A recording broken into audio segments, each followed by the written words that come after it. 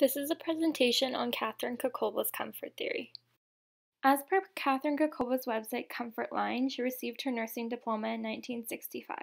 In 1987, she graduated from her Master's of Nursing program and then worked on a dementia unit where she began thinking about the concept of theory. From 1991 to 1999, she continued working on the comfort theory and received her doctorate in nursing in 1997. Comfort is a basic human need. The goal of comfort theory is to enhance comfort in order for patients and/or families to participate in health-seeking behaviors. Health-seeking behaviors include internal, external, and peaceful death. The taxonomic structure of comfort is made up of types of comfort and contexts in which comfort occurs. Along the top of the chart, you will see types of comfort including relief, ease, and transcendence. On the left-hand column, you will see contexts in which comfort occurs, including physical, psychospiritual, environmental, and sociocultural. 75-year-old man, stage 4 lung cancer, who's decided to do comfort care in his home. He's on oxygen and PRN analgesics for the pain. He is often unsteady when he ambulates due to the pain and shortness of breath flare-up. He lives alone on a farm and admits that he doesn't shower because it typically takes too much out of him due to the shortness of breath. He's got a poor appetite, but sometimes manages to microwave meals brought to him by his neighbors.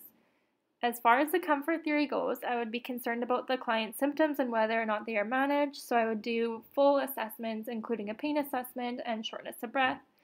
How is he coping mentally while living alone? So I'd want to know more about his family, friends, and neighbors who are around for extra support, and what is he doing in his spare time? I'd also want to know with that isolation and diagnosis if he's experiencing anxiety or depression. The setting for our virtual lunch would most likely take place via Zoom as we live in different countries. I would have questions for Dr. Kolcaba such as, Burhouse 2021 discusses the high prevalence of nursing shortages.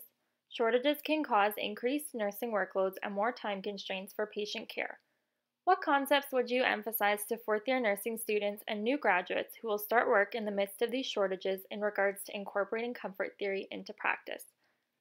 My next question would be, in my hometown we have no hospices or end-of-life facilities other than our hospital.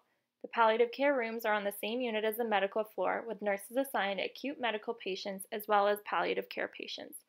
In school, we are taught to prioritize patient care and needs by the ABCs, so airway, breathing, and circulation. What advice would you give to these nurses to optimize the use of comfort theory practices in an environment and culture that is difficult to prioritize comfort in certain times? VO 2020 states that applying comfort theory into nurses' daily lives may act as a protective barrier against the mental health impact of COVID-19. This is from page 639. When you originally established the comfort theory, was it meant to be all-inclusive of patients as well as nurses, or has this concept evolved over time? Thank you for watching. I hope you enjoyed.